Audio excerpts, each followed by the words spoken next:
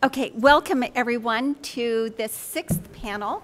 I hope that you are learning a lot today, and you're going to learn a lot more on this panel. We have a great group of people here, and the theme is grid, storage, and transmission. So we're going to kick it off, starting with Bill White, who is the Director of Public Affairs for CTC Global. And you can just talk from there if you want. Just make sure the microphone is on.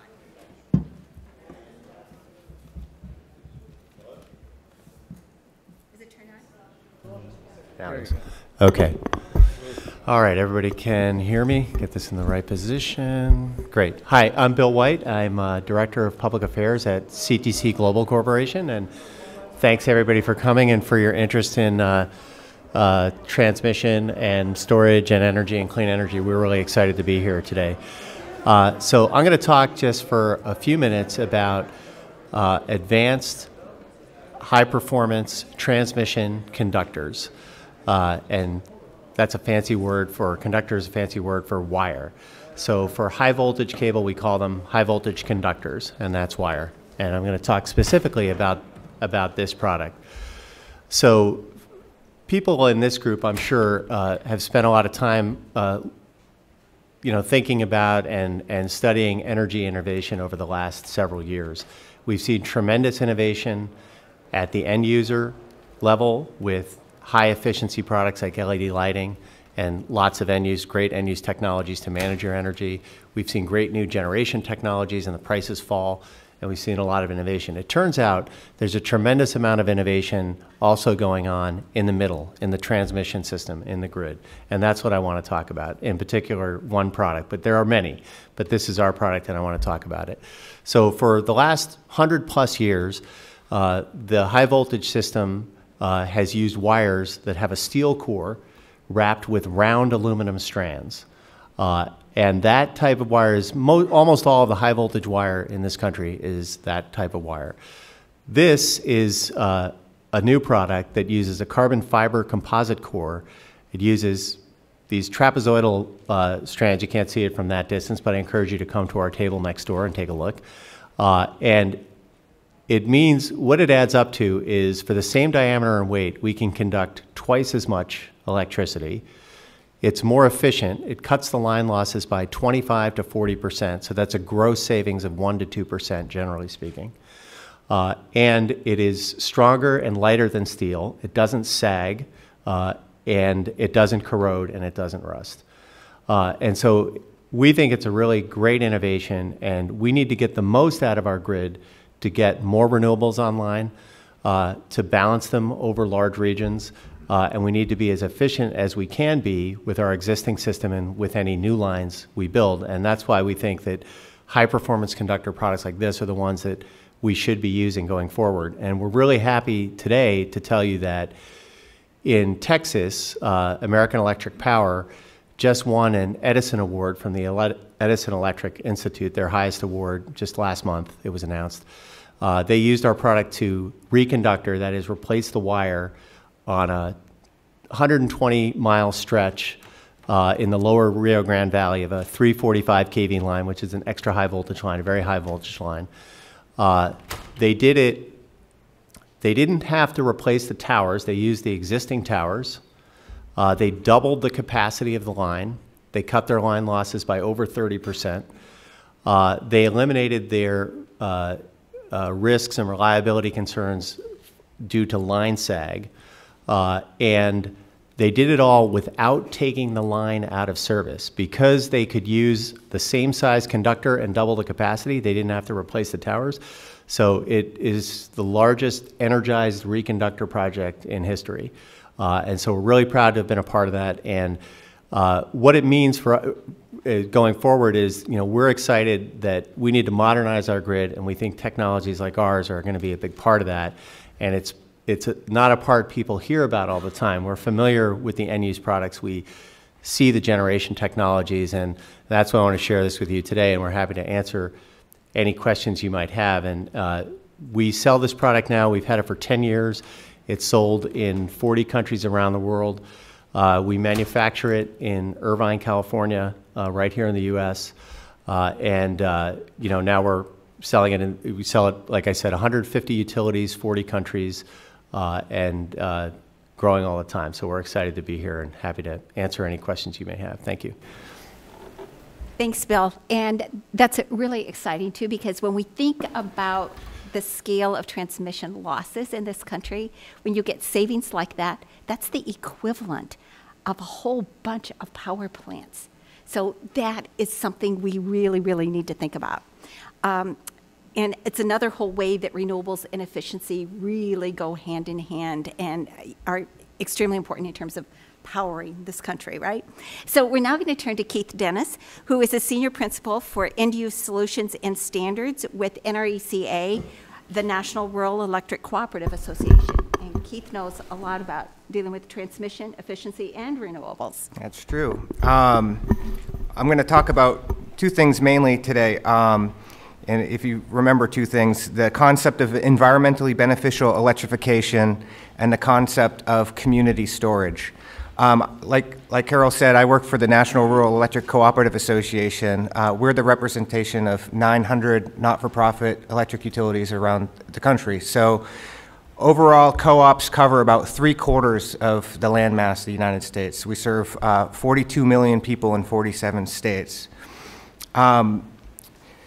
So I do want to talk about these two concepts, and first is environmentally beneficial electrification, and that has to deal with, what is electricity's role in a carbon-constrained future, and what are the implications of a cleaner and greener grid, and the changes to the reputation of electricity as it becomes more renewables and produces less greenhouse gas emissions.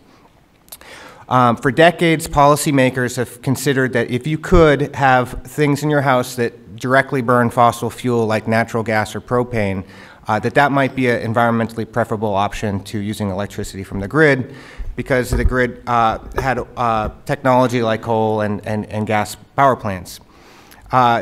However, the industry has undertaken a lot of change in the last decade, and that conventional wisdom really needs to start changing.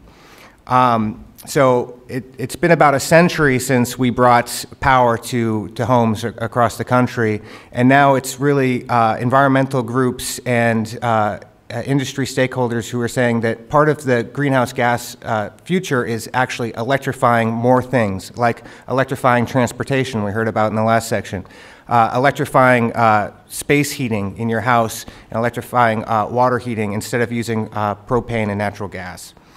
And there's several reasons why, big trends. The first trend is that the end-use appliances in our homes and businesses today are more efficient than ever. We have heat pump technology to heat your home and heat your water that's 200% efficient. Geothermal systems are up to 400% efficient. They take heat out of the air and the ground and turn it into heat for your house. If you think about just light bulbs, you're not even going to be able to buy a CFL light bulb anymore, just LED light bulbs. So you think on the side of how much electricity you're using in these devices, it's going down, down, down, down. So if you're saying, how am I going to heat my water, how am I going to heat my house, you're going to have an appliance that's extremely efficient. Now, on the other side of the equation, besides also this, putting them through wires that are incredibly efficient, you have the generation, and the emissions with generation is going down, down, down as well. Almost all new power plants are either combined cycle gas or renewables, and a lot of them are renewables. The power plants are extremely efficient, and the less efficient power plants are being taken offline as all these renewables are coming in. Obviously, renewables don't have any greenhouse gas emissions. There's also the need to integrate renewable resources. Traditionally speaking, if a house wanted electricity, we would build a power plant, we would burn gas, we'd burn coal, we'd produce as much electricity as you wanted, whenever you wanted it.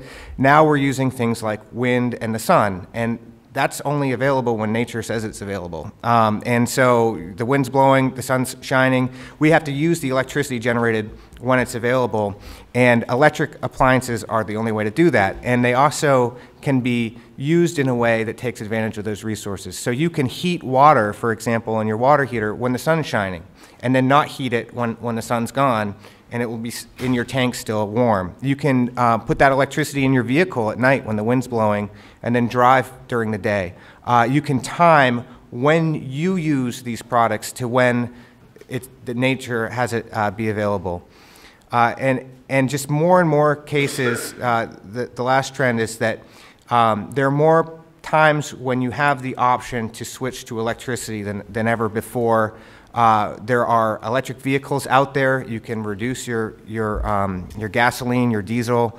There are pumps for agriculture, so you don't have to use diesel in your pumps. And again, there's heat pump technology for your water heating and your space heating. So all those things make environmentally beneficial electrification an important part of our future. The next thing I want to talk about is the idea of community storage. And that everybody talks about storage being really important to renewable energy.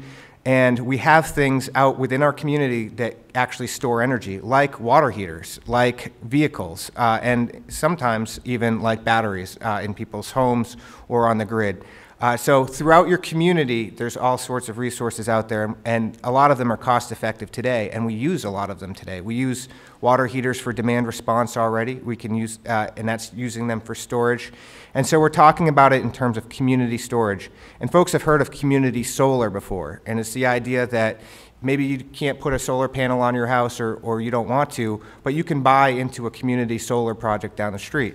In the same way, you might not be able to solve the storage problem yourself, but you can participate in a community storage project by using your car to charge and help bring down the peak use of the grid, or to store energy when it's cheap and available, like wind at night.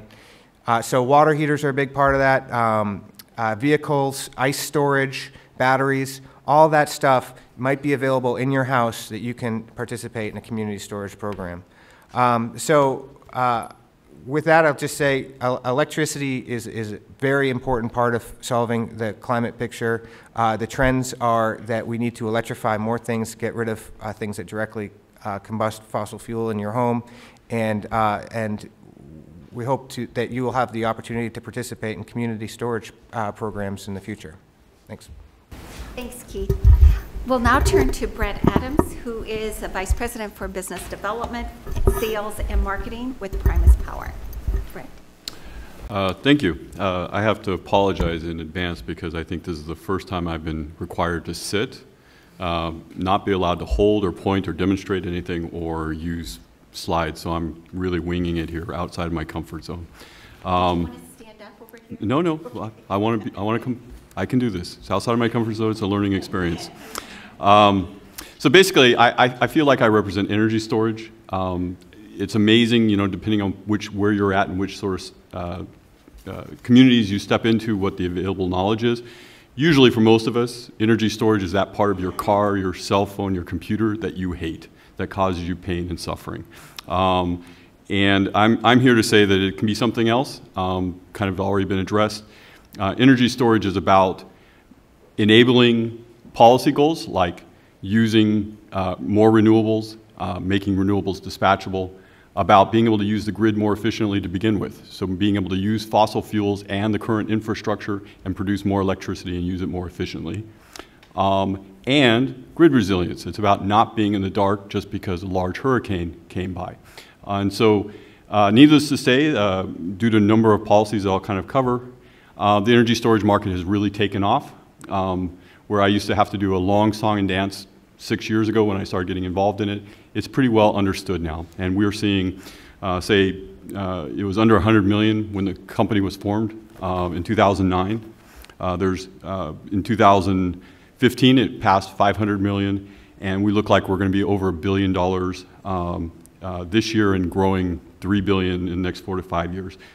There's less than 2 gigawatts of stationary storage installed today that it looks to be expanding to over 25 gigawatts in the next 10 years. So huge expansion, quite diversified. This is just not us nuts in California that are driving this. Actually, we're not even the leader in per capita. This is being driven nationally and globally. Hawaii is being driven because of large penetration of solar is causing issues such as reverse flows through substations. New York, due to resiliency, things like Katrina. Texas, due to large amounts of renewables, wind that's been installed. And California, for a number of reasons, including resiliency and integration of a large amount of solar. So it's happening globally. and we're really at the very beginning of this. It's going to be a very large market, but you're really seeing the results of positive policies coming to play. The performance are improving significantly. The costs have come down probably 70% in the last 2 years. So something that was always previously stated as a question of cost and performance were not there, is now really just about having a level playing field. So there's a large number of drivers for that, and I invite people to come by and I'll happily have a conversation. I'm in the B7. A little bit on Primus Power. We benefited in 2009. We were an ARPA-E funded project to develop our core technology. We did DOE demonstration project. We recently did a major contributor to the components to an ESTCP microgrid. So this positive sort of policy has helped us, and we've performed and brought interesting technology. Our primary benefit is that it's very long duration, 5-hour systems, last forever. That unlike conventional batteries, we don't wear out due to depth of discharge. We don't do any damage to the system due to the state of charge system. So it's a much more resilient battery. And so you would love to have us on your PC and not have our battery wear out, except that it literally weighs a ton, because it's mostly made out of water. So we're great for stationary storage, horrible for electric vehicles for that reason. We've shipped a number of systems. Our first system was last year, a megawatt-hour system in California. Since then, we've shipped a system to Washington, to Microsoft. We recently was announced by Microsoft, to Central Asia, supporting a solar installation, and other systems in California. And we are fully sold out in 2016, and we have a number of projects that we're doing in 2017. So why come to DC?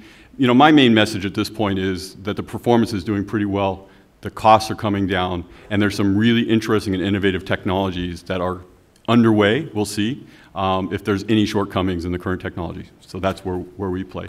And so what I want first and foremost in terms of, we're creating American jobs, 60% of our product is the value comes from California, the other 20% from another 20% from the U.S. broadly. I'm happily employed in lots of smart people in Hayward. What we need most and first and foremost is a level playing field. We need the chance to be considered every single time there's a transmission project, every single time that there's a capacity, that there be a requirement to at least consider energy storage and let us give a chance to make a bid. There's been a number of orders by FERC 755, FERC Order 755, for example, that showed the benefit. If we get paid for the benefit we bring, we can create a market. And so the studies and mandate that FERC is now talking about, where they would at least look and understand the barriers that exist for energy storage, we find that very positive, because I think if you actually look at the situation, you will, in many cases, not in every application, but you'll find many applications where energy storage is cost effective and valuable to the grid today. And so we just ask for that kind of consideration. And if we could have the similar sort of financial opportunities, that's always been our problem, that other energy projects get, like MLP, Master Limited Partnerships, to lower our financing costs. ITC would be nice, which I know is being introduced this week at the Senate. These are definitely nice to have, would make it easier for us to fund in projects and get the experience we need to drive the scale up, to get the cost and cost down, performance up. And again, really, like Arizona now requires that every energy storage project or every purchase of new capacity consider energy storage. Other states have done similar things. So in summary, energy storage is really happening. Companies like Primus Power, I think, we've benefited from policy, but we've delivered really to the desire of those policies. So there's a lot of fun and cool stuff happening, but you don't have to wait. There are projects underway today. The market is really happening, and real benefits in terms of resiliency, more efficiency, which reduces greenhouse gases, and the enablement of more wind and solar is happening today. And happy to talk more about that to anybody who comes by my table. Thanks very much, Brett. We'll now turn to Mike Jacobs, who is a senior energy analyst with UCS, the Union of Concerned Scientists. Thank you. Thank you all for coming out. The folks at EESI also do a great job all year round with focus briefings here. So this policy forum gives each of us speakers 8 minutes which my wife reminded me was the length of our first date. Is anyone here familiar with speed dating? So I'd like to see if after this conversation we might want to see each other again. In Boston 8-minute dating, we were given the option to meet again for business or for romance. Obviously, I'm here for the networking relationship. But about me, I work for a public interest organization. We have a vision of making our electric grid run on 100% renewable energy. To do this, society needs both wires and storage. Right now, the U.S. is about 7% renewables, or 13% including hydropower.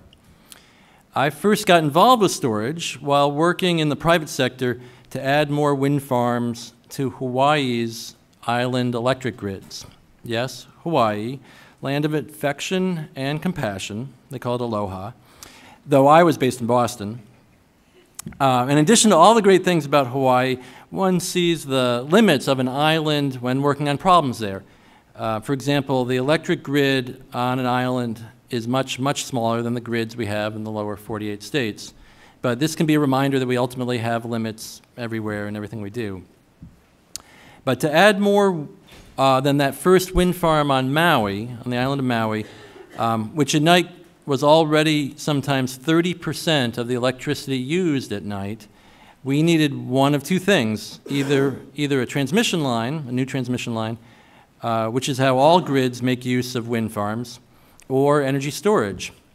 In Hawaii, such a transmission line would have to be underwater, going from one volcanic island to the next, which is especially difficult and has not been done in such deep water.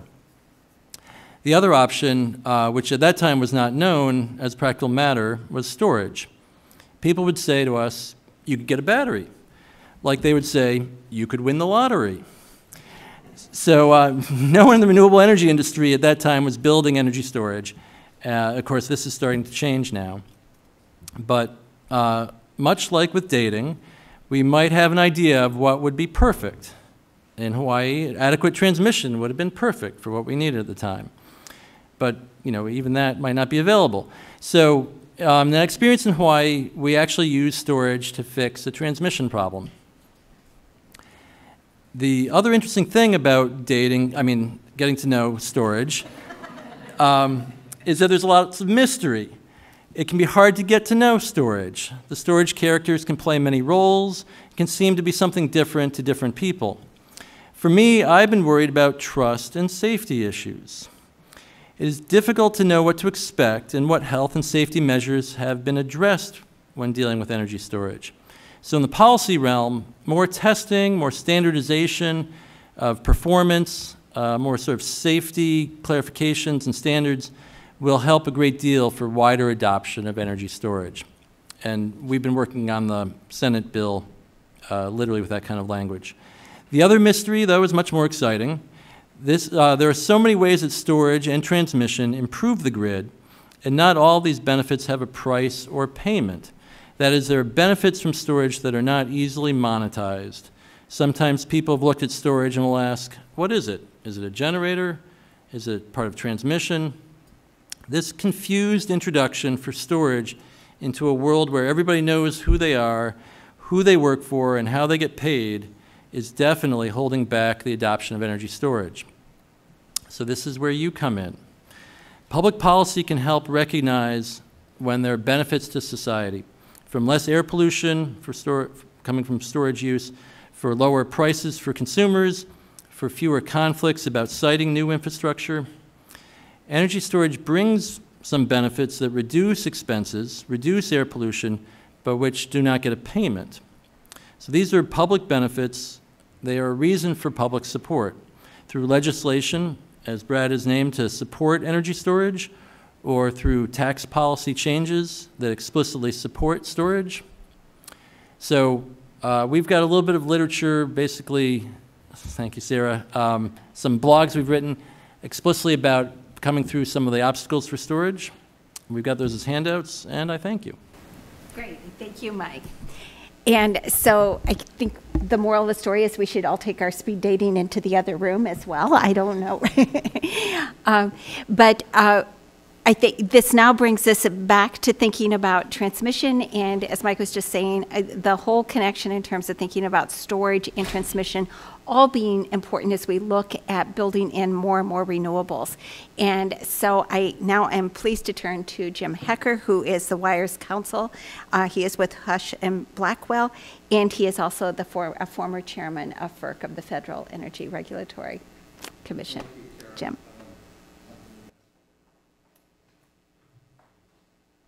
Thanks, Carol. We just love working with the EESI and participating in this conference every year. It's interesting if you listen to some of the policymakers, senators, and congressmen today talk about all the bright and shiny new technologies and techniques that this Sustainable Energy Conference represents, that none of them say transmission.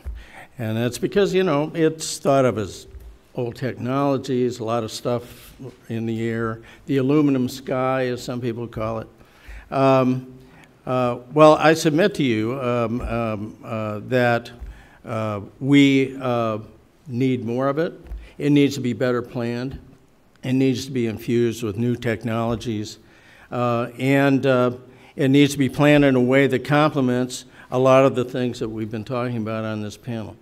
It's an important ingredient of our energy future, and it's one that people sometimes talk about reluctantly because it has historically had a bad rap. It's old technology, it's costly, and so what's happened after 1980, frankly, the country disinvested in transmission.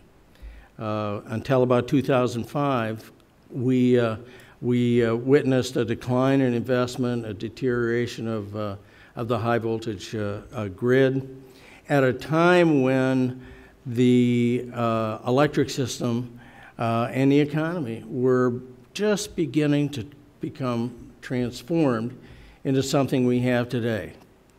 Competitive bulk power markets fostered by FERC.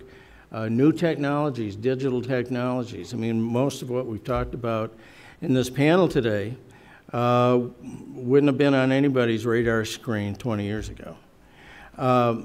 We have, of course, more renewable energy, and as capital costs come down and the costs of producing wind power and solar biomass power, there's more of it, and it completely transforms the nature of the whole electric system and how it operates.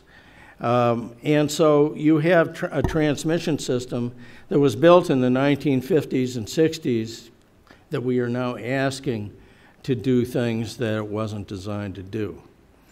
That's where new investment comes in.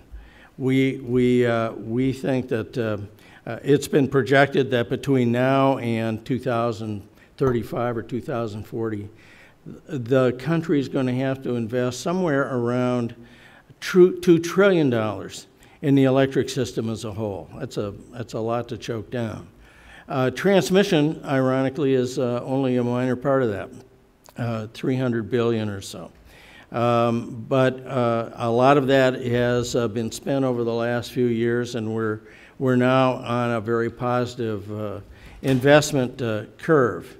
But in anticipation of what the economy is going to need and what renewable energy technologies are going to be available and marketable and competitive in the future, all of that necessitates a way of planning transmission, of anticipating what our needs are going to be, and building transmission, which frankly lasts 50 years or so, that is going to ease our transition into a clean energy economy. Why is that not inevitable? Well, frankly, today transmission is planned the way it's always been planned, usually for reliability purposes, in very incremental pieces, and built to stay under regulators' radar screens because it is expensive, and people think most about the cost. The fact is, there are two things I want to leave with you. Number one is that, as I believe Congressman Van Hollen said today, in talking about this general context, cost is the wrong way to come at this. What we need to be thinking about is value. And we need to be planning transmission for the kinds of technologies that these gentlemen see coming online. We need to be investing in the kinds of technologies that Bill talked about, not because it's just a great thing to do to pump up rate base, but because in the long run, the benefits to consumers are enormous. We've asked the Brattle Group, some of you may know them, and we have copies of this back at the office over here, to do a study as to what this kind of anticipatory, proactive as opposed to reactive transmission planning can yield in a very carbon-constrained environment, which I think is what we're all talking about today. Whether it's driven by the Clean Power Plan of EPA, whether it's just the economic degradation of traditional baseload generation, whether it's driven by new technologies, whatever, we are looking at trying to plan for a grid that does a lot of things very differently. The savings to consumers they anticipate in a more carbon-constrained environment, such as the one anticipated by EPA, is about $50 billion a year from investment in transmission. That will be, of course, not anywhere near that. So the yield to the American economy and to the American electricity consumer is enormous. So focusing on near-term costs and having a regulatory system that in the near term is very, very tough to deal with is problematic.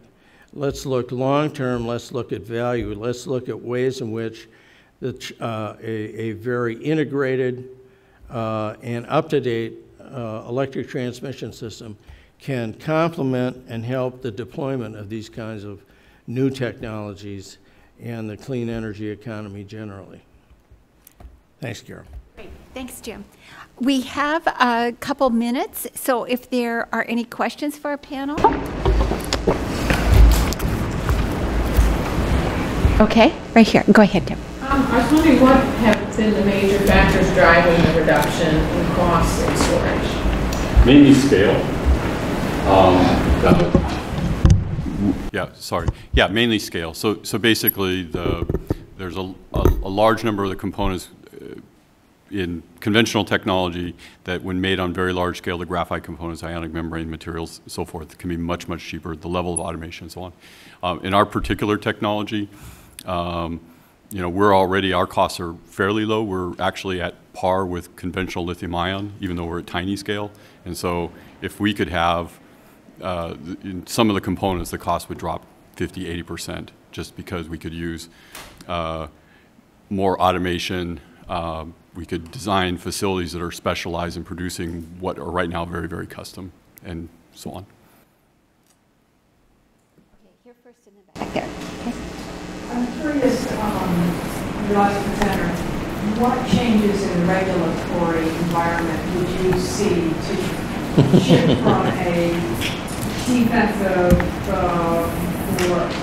to a more innovative future for transmission? Well, I think we need to incent new technologies like the one that Bill's talking about, and Congress actually did that in 2005 and provided some incentives that have helped the resurgence in transmission investment. But I can tell you what the problems are, and you can infer from that what the solutions are, and they're very tough solutions that are legislatively extremely difficult. But the Supreme Court has said in New York versus FERC that FERC has plenary jurisdiction over electric transmission because it's interstate commerce. What FERC does is set the rates, and it has jurisdiction over planning under some subsequent cases. But it does not approve individual transmission projects. It does not cite those projects. That's done by the states. It does not have anything to do with rights of way or land rights. It doesn't have anything like the authority over transmission lines that it does over the planning and construction of natural gas pipelines. And so one can infer from that that the ultimate regulatory solution is to make a transmission regulation, since it's an energy delivery system like pipelines, to make that regulatory system look more like pipeline regulation. That would really require a complete rethink of how the Federal Power Act was written in 1935, and in a Congress that's very hesitant to preempt anything at the state level. I don't see it happening. But there are lots of things you can do to improve siting, to get state regulators and federal regulators on the same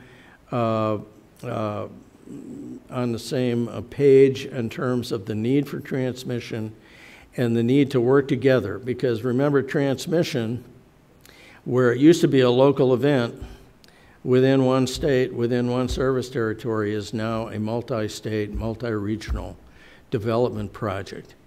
And that means you've got a whole lot of people with different laws and different criteria and different ways of looking at who pays to get involved in these things. It's one reason that FERC's Order 1000 has not worked particularly well when it comes to interregional planning, interregional projects. That's my short answer. I can give you the longer one some other week. Okay, and so we'll take, if you can make it really short. How open would you guys be to, or like what value do you find in building an underground electricity highway where renewable energy can be easily transported from, say, Arizona to a more cloudy region like Maine, for example? What value do you find? Would you find a lot of value in that? Yeah.